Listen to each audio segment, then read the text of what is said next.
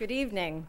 Well, I think it's very fitting that during this season of giving, we are honoring Preston Caruthers, who for nearly 50 years has been so generous with his time and his talent and his resources, focusing in many areas, but tonight especially we want to recognize his contributions to students and to education. And we have a number of speakers who would like to share some thoughts. And we are going to start first with David Foster, who is a former school board member and former chair of the Arlington School Board, and as Emma said, the president of the Virginia State Board of Education, and has something in common in that regard with Mr. Caruthers. Mr. Foster. Indeed. Thank you, Abby. It's great to be back with my former colleagues on the Arlington School Board and some of your new colleagues. I know that when I left, I promised you I would never come back to haunt you from this lectern. But this time I was invited, and every rule does have an exception, and I think we'd all agree that Preston Caruthers is exceptional. So you're the exception to that rule. I'd like to think, however, actually, Preston, that I have a couple of things in common with you. One is, the one to which you alluded, Abby, that Preston served as both chairman of this school board and president of the Virginia Board of Education. I had the same two privileges. I doubt any other locality in the Commonwealth can make that claim. And believe me, every day when I serve in that role in Richmond, I think about what big shoes I am trying to fill.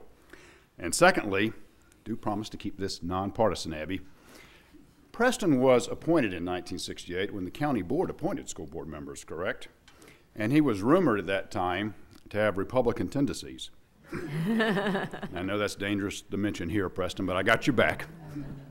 He was appointed nonetheless by a Democratic county board. Well, more than 30 years later, when I ran for the school board, I was rumored to have Republican tendencies. But I got elected by, well, Arlington. Rare phenomenon both times. Preston, I really admire your bipartisan appeal. But that's where the comparison ends, because in truth, no one can really compare to Preston Caruthers and Jean, his bride of many decades and partner in all these civic commitments, the depth and breadth of which is really unparalleled, especially in the arena of education. You see it wherever you go around Arlington. If you drive up 26th Street past Marymount University, you can't miss that beautiful new academic and residential facility, Caruthers Hall. If you work out or attend a county fair at the Thomas Jefferson Middle School or community center, you're reminded of Preston's commitment while serving on this board to that facility. When you walked in here tonight, you and I both passed by the David Brown Memorial Planetarium, which has been saved and wonderfully refurbished with the strong support of the Caruthers. And on the state level, certainly whenever my colleagues and I on the Virginia Board of Education deal with, for example, those famous standards of quality that set the minimum expectations in facilities and staffing for every school, public school in the Commonwealth of Virginia, we're mindful that we're building on a foundation that you actually laid with your colleagues there many years ago. I could talk all night about Preston's contributions to education in the Arlington and the Commonwealth, but then you wouldn't invite me back.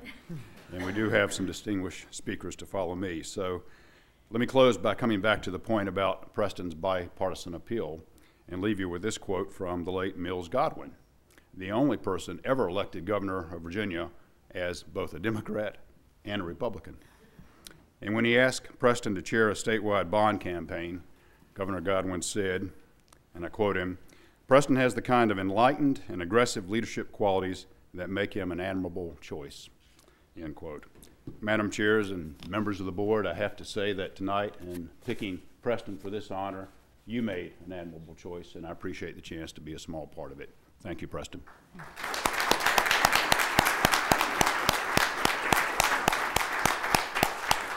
Thank you very much. We really appreciate your taking the time to be here tonight. And next, I'd like to introduce Mike Nardalilli, who is the president of the Arlington Outdoor Education Association.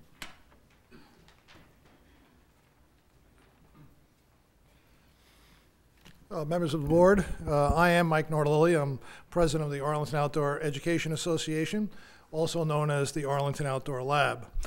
For those who don't know, the Arlington Outdoor Lab is a 225-acre environmental facility in Broad Run, Virginia. We have a new LEED silver animal lab building, a cottage, pond, stream, miles of hiking trails, and with our latest acquisition, the top of Biscuit Mountain. Over 9,000 Arlington County Public School children visit the lab each year, and we hold 2 popular open houses each year for the Arlington community. But we who are now the stewards of the Arlington Outdoor Lab stand on the shoulders of giants. Of course, the mother of the lab was Phoebe Hall Nippling, and Anita Scott, her daughter, is with us this evening. She was the science advisor who conceived and created the outdoor lab in the 1960s. Phoebe and the AOEA purchased 195 acres from Mrs. Stryker for $90,000, taking out a mortgage on the land. According to Kim Smith's history of the lab, however, that was not the end of the story. Quote, "The lab was almost lost until the, quote, lab angel, close quote, anonymously gave the AOEA an interest-free loan to pay off the mortgage. Time was now on the lab side, the money could be raised, and the loan repaid," close quote.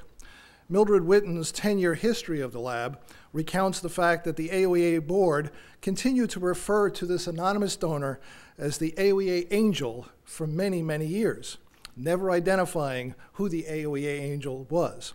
Of course, the lab angel turned out to be Preston Caruthers, and we all owe him a debt of gratitude for supporting the lab at that critical time.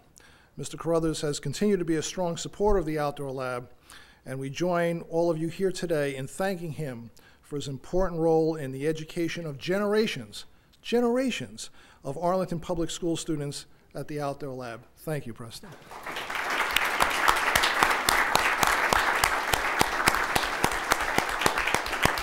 Thank you very much, Mike. And now we will hear from Alice Monet with the Friends of the Arlington Planetarium.